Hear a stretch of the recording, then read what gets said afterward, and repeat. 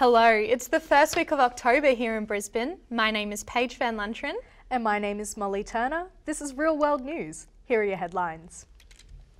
There has been another shock in New South Wales politics today after Deputy Premier and National Leader John Barilaro announced his resignation. His departure follows the sudden resignation of former Premier Gladys Berejiklian when she became the centre of a corruption investigation launched on Monday. The tumultuous week for New South Wales Parliament also saw Transport Minister Andrew Constance quit his cabinet position in order to retain a federal seat. In global financial news, a team of investigative journalists say a number of high-profile politicians and celebrities have been hiding their wealth in banks around the globe. Portions of that report, which we know as the Pandora Papers, have been leaked, but the full report is due out any day now. In COVID news, Australia is due to hit a vaccination milestone this week with just 85,000 more jabs needed before 80% of eligible Australians have at least their first dose.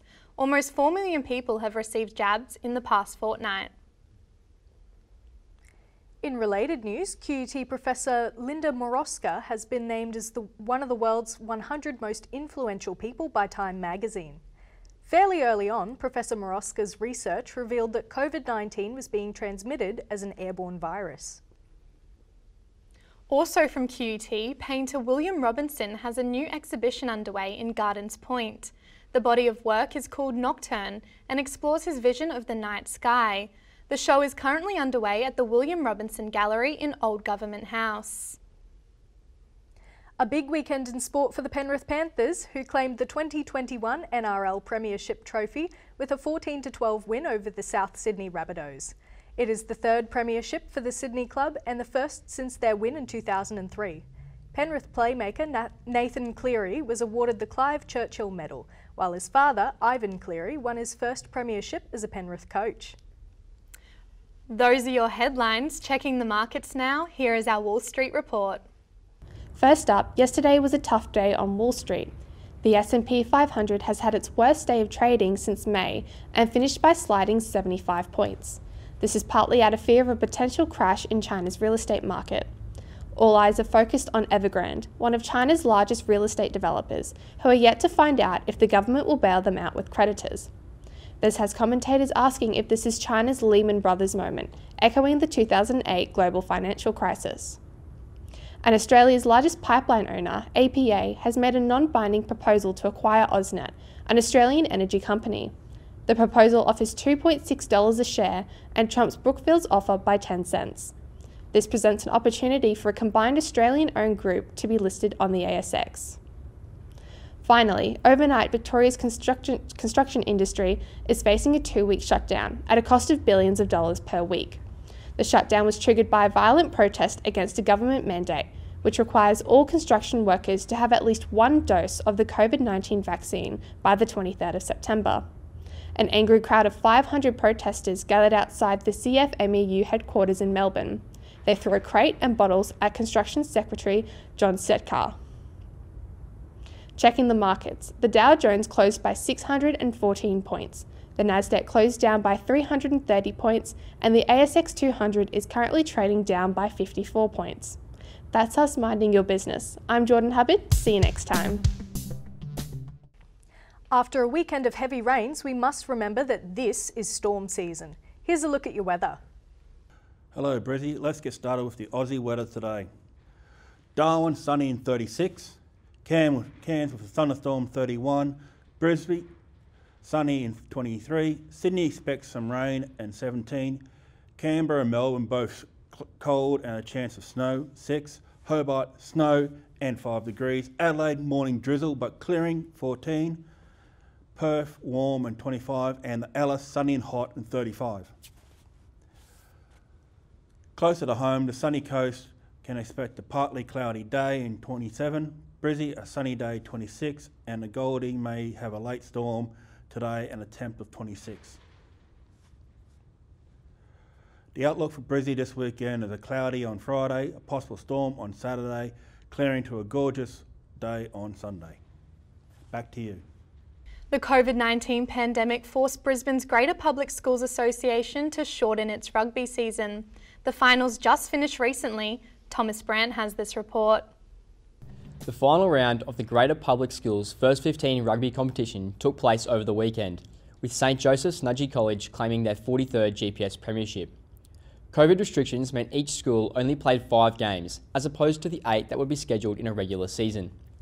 The final round of action saw Nudgee defeat Ipswich Grammar School 17 points to 13 on their home turf.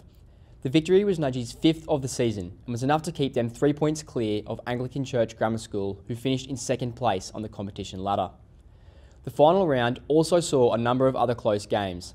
Brisbane State High School travelled up the range to take on Toowoomba Grammar School, but were defeated 21 points to 19.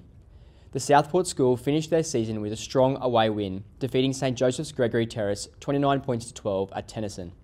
In the final match of the round, Anglican Church Grammar School put up a strong performance to defeat Brisbane Grammar School 34 points to 10 at Northgate. That's our GPS Rugby wrap-up. Back to you. Silicon Valley doesn't have to be the only place for aspiring business leaders. QUT is hoping that some of these would-be entrepreneurs might bring that creative energy here to university. Reporter Tegan Laszlo speaks to Professor Rowena Barrett about the QUT Scholarship Program. Can you firstly just tell us about your current role and what it involves? So I'm Pro Vice Chancellor Entrepreneurship here at QUT, and my job is to lead the priority for QUT around entrepreneurship, which is about building the environment in which all students, staff and alumni can engage in entrepreneurial action. And what attracted you to entrepreneurship? Entrepreneurship is all about creating new things, coming up with ideas but executing on ideas. It's not the idea that's important, it's the execution. So it's about making change, being innovative, creating the future out of not much. It's very exciting. And on that, can you just talk about some of your current projects and what you're most excited about? Yeah, well, currently we have a project around budding entrepreneurs. So we know that there's a lot of entrepreneurial action going on in high schools, yet students then make a choice. Should I go to university or should I continue building my business? So we have a number of scholarships on offer to students coming into QUT that allows them to study for any degree at the university, but also build their entrepreneurial action as well. Yeah. And that's really important, particularly as our first crop of budding entrepreneurs this year were 4 young women. Wow, yeah. And young women are often not the stereotypical entrepreneur. Yeah. Well, you've spoken a lot about breaking the mould for female entrepreneurs in the past. Do you have any current female-led projects that you're working on? Well, again, though, the scholarships is an area there. It's incredibly important to break that mould because entrepreneurship is something that can be practiced by all sorts of people. It's not just about building a tech business and heading off to Silicon Valley. Yeah. Entrepreneurship is something that you can take into your life. It's about creating and pursuing opportunities and building and gathering the resources that you need in order to do that. And as Pro Vice Chancellor of QUT Entrepreneurship, why do you believe it's so important to involve university students in entrepreneurship? University is this incredible time in people's lives where you have freedom to choose and create the person that you want to be. We can sit alongside your degree to amplify what you're doing. So as a trainee journalist, you can apply some entrepreneurial skills and create other opportunities for yourself. You might not want to work for a network. You might want to use your journalism skills to create your own venture, to be a podcaster, a blogger, or all sorts of things instead. So it gives you the skills to use in a range of different ways. Yeah. And finally, do you just have any advice for emerging entrepreneurs? Yeah, look, it's have a go. Don't think about the perfect, think about what you can do. Don't be scared of failure. Yeah. Failure is, can be really quite frightening, but it's just an opportunity to learn and find the resources that you need. And at QUT, we have an amazing array of resources, connections, networks, mentors who can help you on your journey. Such great advice. Well, thank you so much for joining us today, Rowena, and we really look forward to seeing your upcoming ventures in the future. Thank you. I'm Tegan Laszlo, and this is Real World News. See you next time. In the age of COVID, the social distancing rules vary from venue to venue. Ella Holding-McGrath has this report. Play fair. These are the words being echoed across the state by the live music industry. Their calls to action come after strict regulations have been eased for sporting venues, while the entertainment industry still faces comparatively harsh restrictions which are stunting revenue and employment. Currently, sporting events are operating with 100% capacity and little enforced social distancing.